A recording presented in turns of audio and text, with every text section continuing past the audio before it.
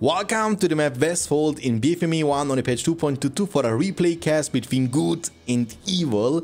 The best matchup in the game, the most fun to watch, and hopefully you guys will enjoy. We have the red Isengard player, Expelled, versus the purple Gondor player, the Wizard.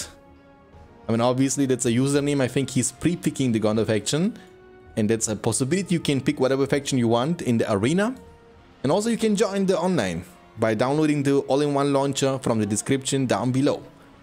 Okay, so we have the soldiers being splitted, going one to the right, one to the left, and the Isengard player opening with a Uruk pit. So the plan is to basically outspam the entire Gondor with Uruks early on and later on with the pikemen. And Alvin Wood will be placed there on this spot, and the Uruks can't fight this because on this land they have no leadership. But in the meantime, good choice from Eisen to take down this side, which is quite safe, and one Uruk is gonna already make it to the spot, and Gondor might already lose one of his starting farms at the beginning of the game as the Hobbit is moving to the top side. So Westfold definitely offers a lot of possibilities for the evil faction. You have, like, you know, limitless amount of resources possibility with plenty of lumber mills you can build on pretty much the entire map. And Gondor can also get a lot of money, so money is not an issue on this map. Micro is very important, but on a big map like this, macro is even more important. So you need to basically take care of every settlement over and over again. And Isengard will have an easier way to do that by just spamming pikemen. However, Gondor can counter this by getting some soldiers upon the field, and we might hopefully be able to see a lot of unit diversity in this matchup, like for example Wargs, pikemen, Berserker, Uruk pikeman combination. A lot of possibilities, but take a look into the minimap, please. We have 1, 2, 3, 4, 5 settlements for Eisen. He will grow so incredible rich. He has already a level 2 Uruk pit just like that. The stable has been built up. The Knight of Gondor will be there very soon upon the field. In the meantime, he was able to destroy this settlement and now leading forward to this settlement over there with the Uruks. And the soldiers are rotating. For the defense, I think they will take care of this settlement first, and Eisen already creeping with the Uruk spam he has. So spamming Uruks like crazy, creeping the entire map, and his pikemen will be ready just in time to counter the first Knight of Gondor. That's an amazing opening for Eisen. He hasn't lost anything because of his great choice of picking the right settlements, which he knew he can protect much easier. When you rush forward to the settlement and grab this one, the possibility to keep this one protected is going to be most likely super low. That's why you always pick the settlements you know that are far away from your opponent, and he will have to put in big efforts to ever reach the settlement at the beginning of the game. The knights are coming. Building this and cancelling this is always going to buy you some time. You have even lords upon the field. Early lords investment always pays off because it will be much easier for you to get him to level 5. He will take down the creep here. If he takes the creep down entirely, troll and the lair, he will already hit level 3. That's again unlock the carnage, which will give him some self peel and self defense, and he can play a bit more risky. And Vorten has been used on this pikeman, but the Knights of Gondor will take the creep and one part of the money. That's pretty good for Gondor. He's also creeping the top side in the meantime. Hobbit can't do much, and the soldiers are still remaining. That's actually pretty good that the soldiers are still alive. The knights have to disengage. They need to go back to the base, otherwise they will go down. So Gondor filling up the base. He has now in total 3 knights upon the field. That will give him the chance to get the shields, but first of all you want to always get the forge blades. Shields not that important against Eisen, especially not early game. Forge blades will give you the chance to burst down the structures a bit faster. So instead of fighting the pikemen, what you want to do is get blades, and then you can destroy the settlements with the forge blades in a second, and you basically destroy, keep moving, destroy, keep moving. Then you can buy heavy armor and then shields, and then you can even fight the pikemen when they have no upgrades or war chant. But he's gonna creep at least the top side for now. This creep also will be taken by Gondor. Eisen has a phenomenal amount of resources, going for the Warg Pit next, just to have some mobile units up on the field. Also, Sharku could be a possible option to keep permanently chasing down... oh, Pippin! Pippin is dead. To keep permanently chasing down the enemy knights. No barracks here for Gondor. If he loses the Swordman, he will be done, so he's sending them back to the base.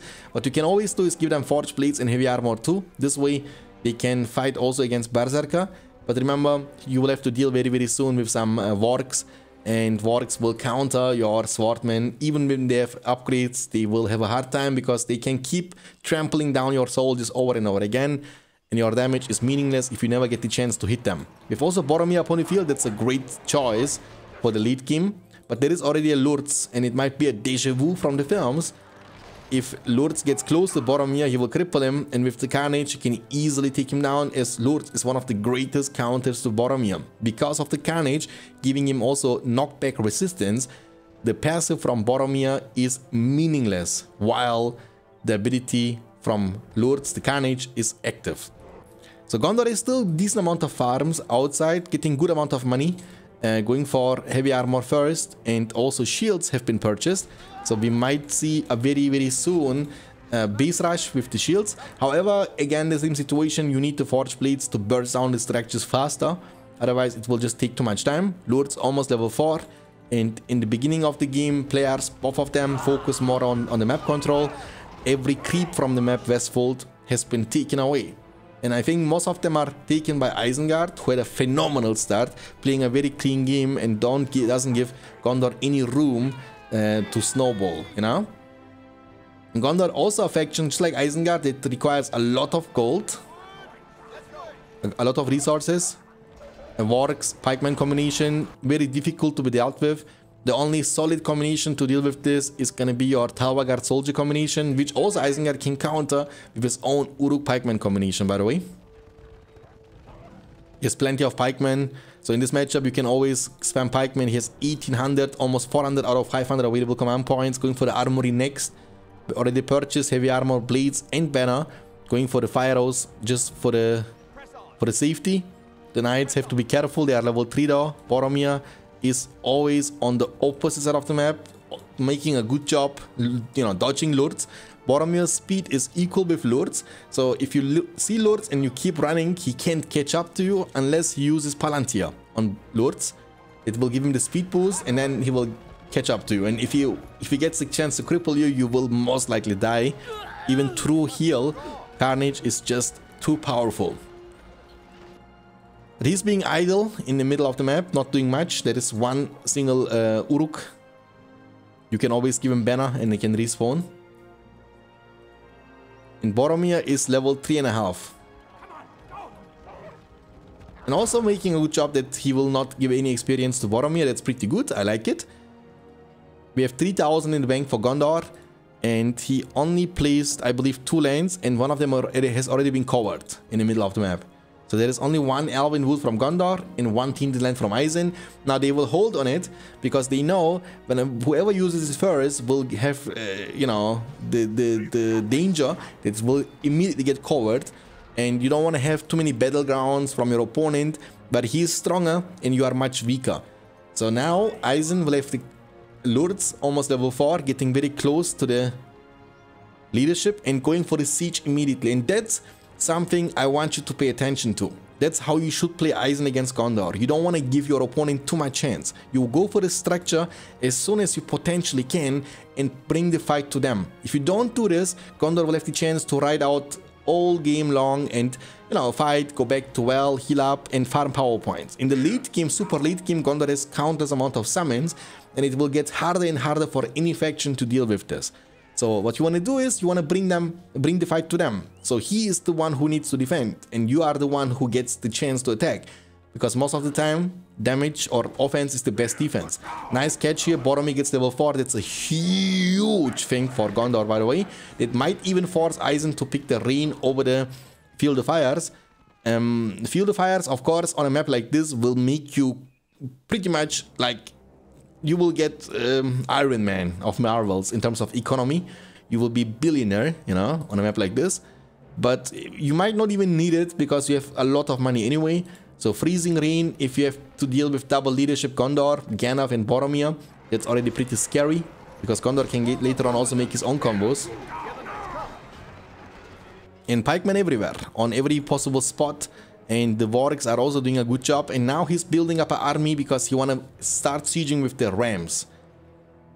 Gandalf has been recruited, and he's gonna go immediately for the workshop, knowing that he needs the defense as soon as possible. He's realizing, okay, I am not controlling this map, so I need my Gandalf to ride around, farm power points for me, and in the worst case situation, in the worst case scenario, when I will get attacked, I need to be ready, so my base is in a safe and fine spot.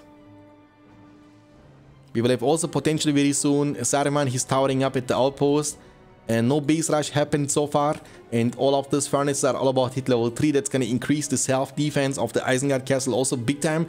Not many towers, so that's risky. Just build every single tower for the, just like better safe than sorry, you know. If level 5 Knights of Gondor, they are pretty powerful too, and the ram ballista combination, 2 rams, and that should break the walls of Gondor super fast.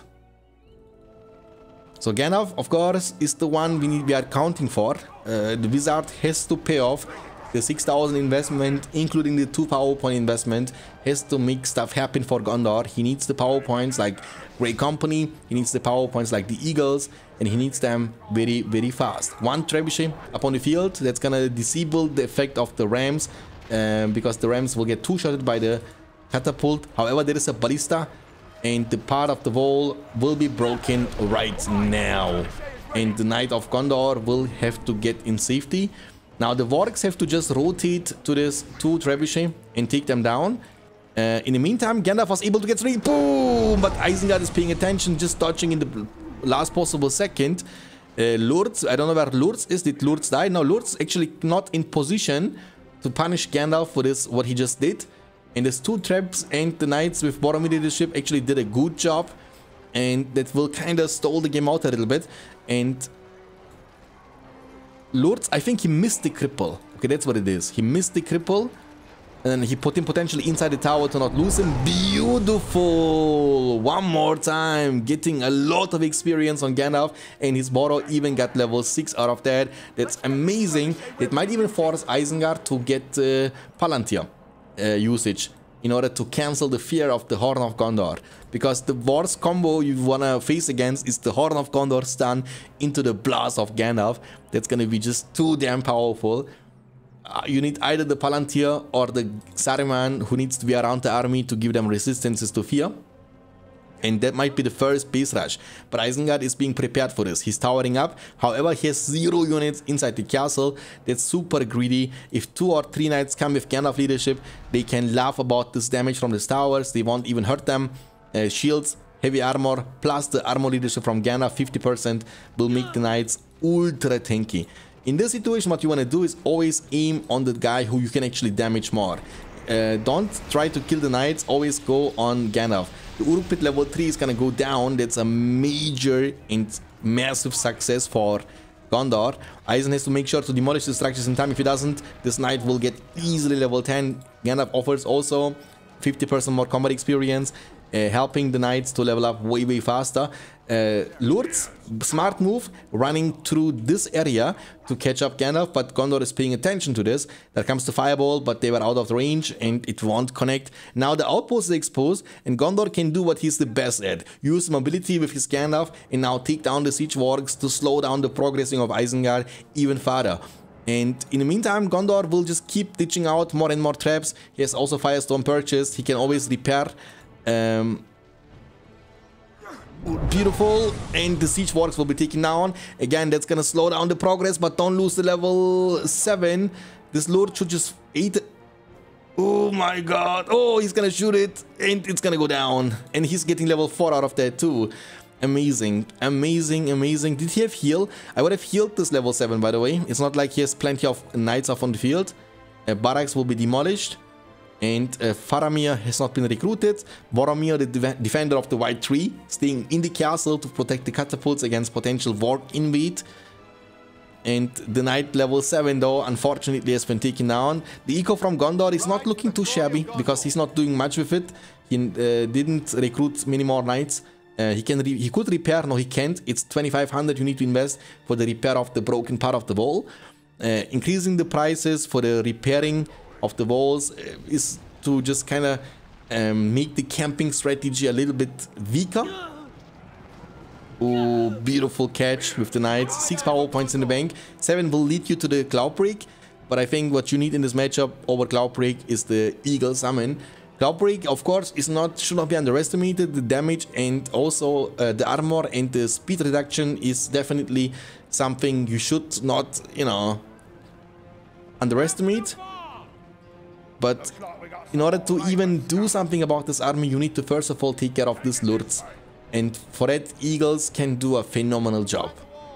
Because your Gandalf can't be enabled as long as the lords is remaining around the army from Eisen, which is looking ultra scary to me. We have Saruman leadership for more armor, 40% more armor, and we have also the War Chant that will make them quite beefy and tanky.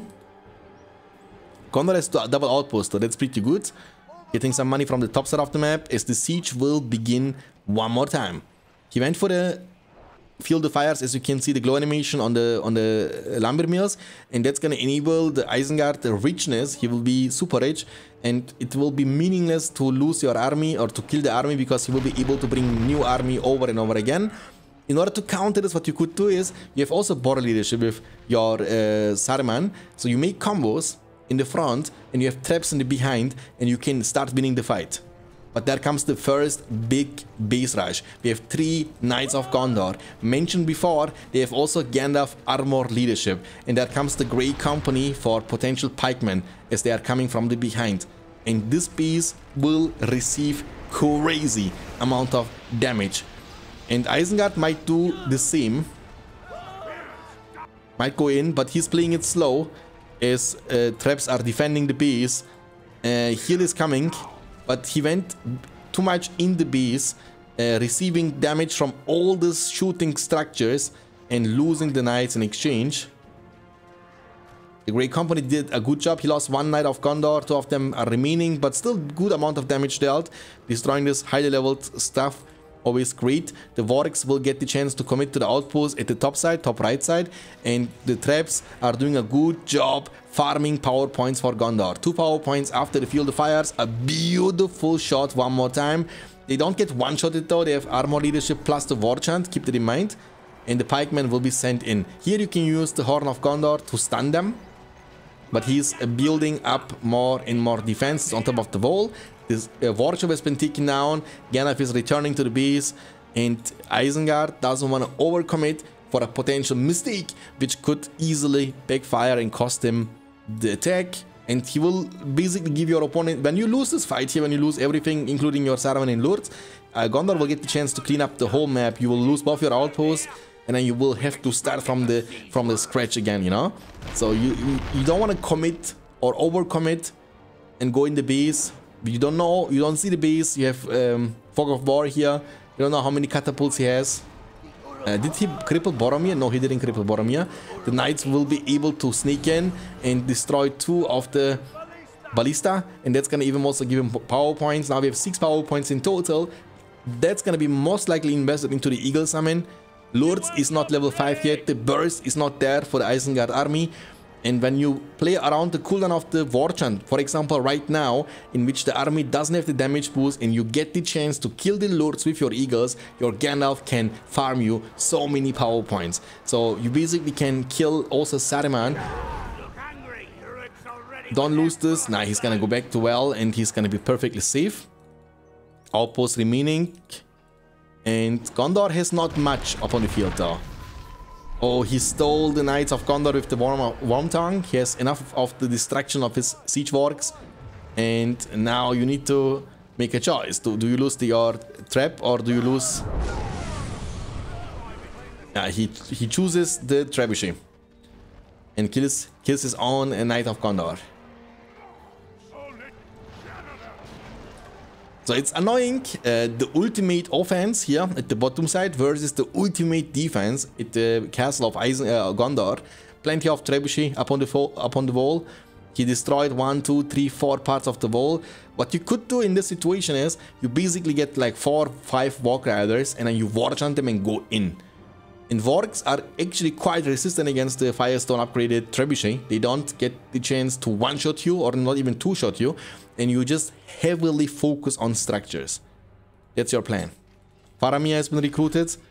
Faramir trying to fight against the pikeman, but he can't. He will put him inside the tower because the pikeman would win the 1v1 fight without any doubts.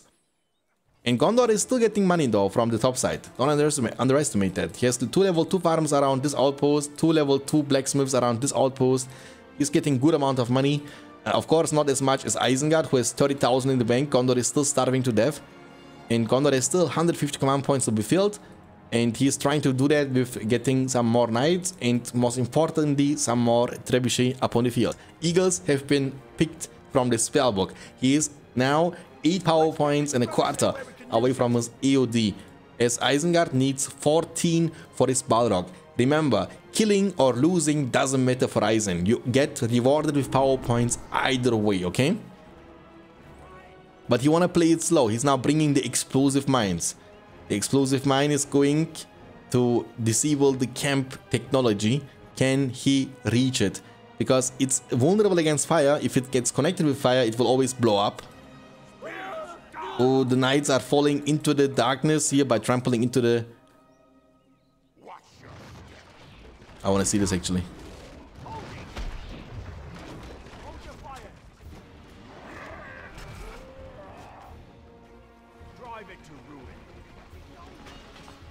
Oh my god, he destroyed it just in the last possible second. Oh, there was a good reaction here. You want to do this always, bro.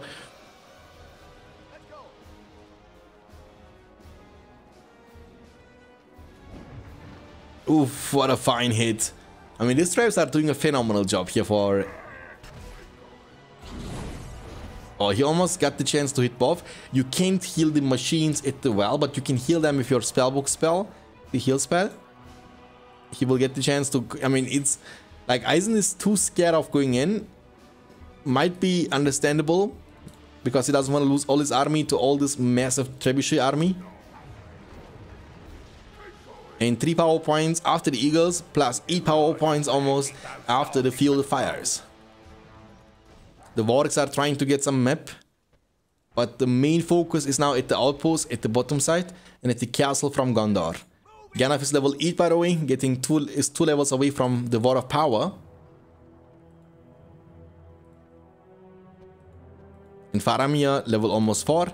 Boromir is not being utilized and used as well as he could. He's all about to hit level 7. That would actually be a big buff for the infantry units and archers, for example. So combos could be a very, very good choice here for Gondor. And also for the Iron Ore upgrade, as you can see the glow on his blacksmiths. So he's gonna get passively also a lot of money. And with the decent map control he has again 4 farms outside and 2 outposts. I think he missed the Worm Tongue on the army. Yes, he missed the Worm Tongue on the knights, as he again lost his ballista.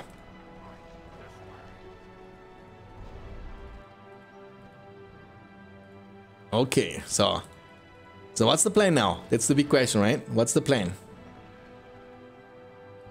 Gondor is scared to move out, which is understandable. Isengard is scared to go in, which also is understandable. I would be impatient in this. When I would be in this situation with Gondor or against Gondor, I would be impatient either way.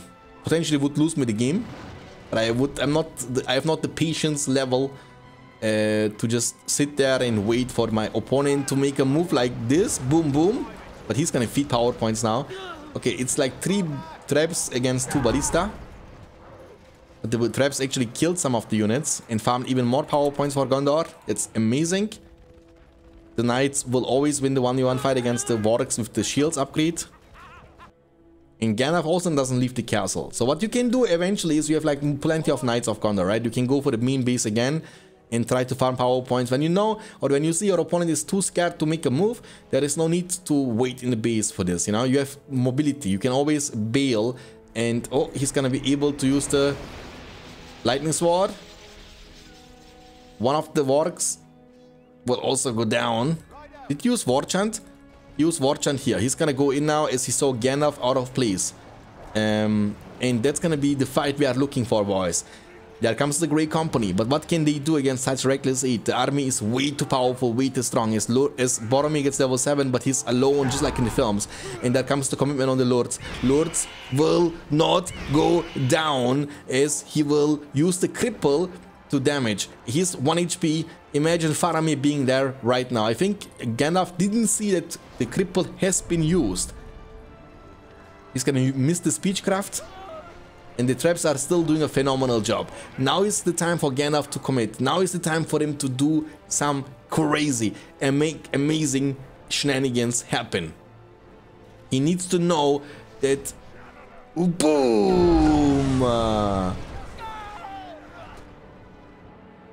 my god, this Faramir is on a mission. Guys, this Faramir is on a mission, guys. Guys, this Faramir is on a mission.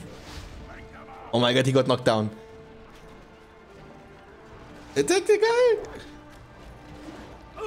Oh my god. This is so unfortunate. And he couldn't do it again. He couldn't show his quality again. Oh no. Did you guys see what happened? He wanted to use the warning arrow. He dropped the arrow from the shoulder and he's like, I got this, daddy, Denethor. And then he got knocked down from the ballista. He couldn't get it off. Then he even healed, and then he started out-attacking the guy who was getting away with 1 HP, bro. That's so unfortunate, man. I don't know what to say. Does he have AOD? Almost. 1 in the quarter. 1 power point in the quarter. Boromir and Faramir both dead. Gondor has a lot of money though, but he's not investing it. He's not using it. You can just easily go for combos at this outpost. You have double leadership. Your opponent has no rain. History has been used. All about to hit level 9. 10 power points now.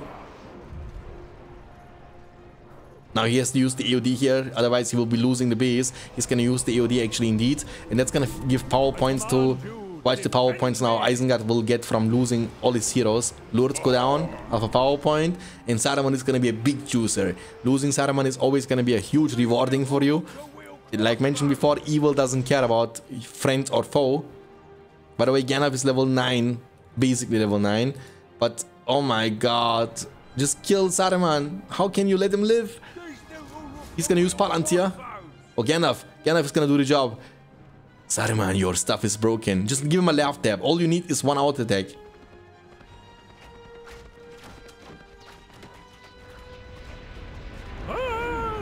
And... actually not a bad move to save the kill on Saruman with your Gandalf. This way you get actually surprisingly close to the... Hold on a second. Hold on a second. The payback. Balrog of Morgoth. 68,000 in the bank. 68,000 in the bank for Eisen. So he has the chance to lose his army over and over and over again. That's gonna be a juice breath fire. Only 4. You could hit 5, but you need to move like directly to this location here and then use it from here. But it's totally fine. 4 could be still enough. However, he wasted too much time. You needed to ignite while you are flying and stuff. He might not make it happen, even though Balrog is capable of defeating or destroying the whole castle. That's definitely possible. But I think it won't hit this one. Actually, he didn't hit this too. And Gondor will get the chance to rebuild. At this point, I would think about cancelling this too and then rebuying the castle, because you have the money to rebuy the castle, and when you rebuy the castle, all your broken parts will be repaired anyway, right? It's better to cancel it and rebuy it. Gondor, by the way, has been able to take down this outpost at the bottom side. He already has 9 power points in the bank. He can go for the Cloud Break, he can go for the Rohirrim Alliance, he can go for... basically, these are his 2 options, right? Cloud Break would of course been a good choice here. And Isengard would have even more eco potential, right? He has the power points for the devastation, for example. Not that he needs it. 62,000 in the bank. There comes the Cloud Break to stun the Vorks and to kill them here. And Gondor will be just able to recapture the settlement. Where is Gandalf at? Gandalf died. How the heck did Gandalf die?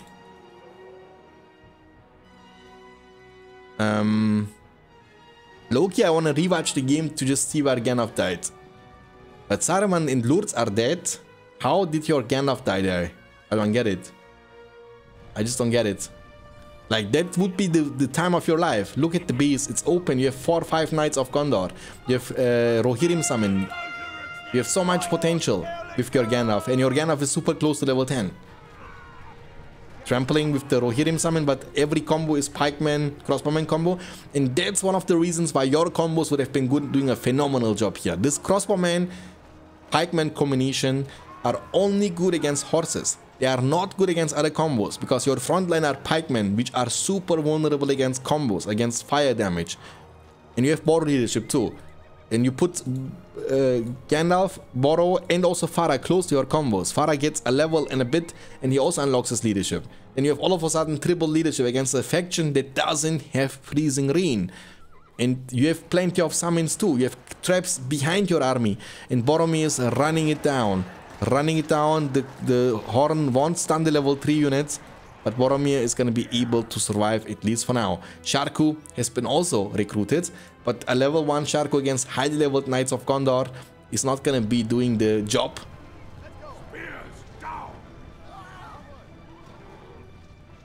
You can fight it well here, no problem, by the way.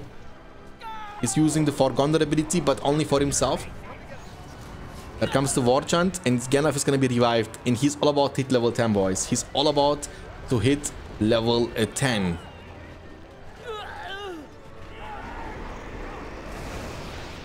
And level 10 Gandalf is unlocked. Alright, so he... What? Why did Gondor leave the game? I don't get it. The guy got level 10. He has captured the outpost at the bottom. He has recaptured his castle. He has, you know, basically AoD twice, because Word of Power is basically like AoD. You can kill a whole army. He gets his Gandalf revived, uses Lightning Sword, and leaves the game as his Gandalf hits level 10. Questionable. Maybe his mother was like, Jimmy, it's time to go to sleep. Tomorrow is school. GG, well played, guys. I hope you enjoyed this. If you did, you know what to do. I will see you next time. Until then, take care of yourself. Keep hitting like a truck, and as always, stay beyond standards. Peace out, boys.